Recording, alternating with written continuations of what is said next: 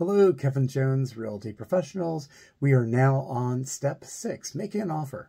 You know, this is one of the most important parts because now the emotions are high. You found a house that you like, and now you need to make an offer. And what's involved in that process? The biggest thing is you and I will sit down, we'll go over all the comparables, we'll look at the different properties that have sold, and we're going to make a financial decision based without emotion as a business transaction to get you the best possible deal. You know, and some of the things to consider is it's not always about price. Sometimes we have to look at terms. And a lot of times when you get the price, you don't get the terms. Sometimes when you get the terms, you don't get the price.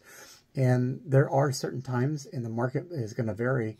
It may be up, it may be down. It could be a buyer's market, it could be a seller's market. Depending on all these different variables will determine how we negotiate, how it's presented, in which way the purchase contract is written, so that we can maximize the best possible deal for you, price and terms.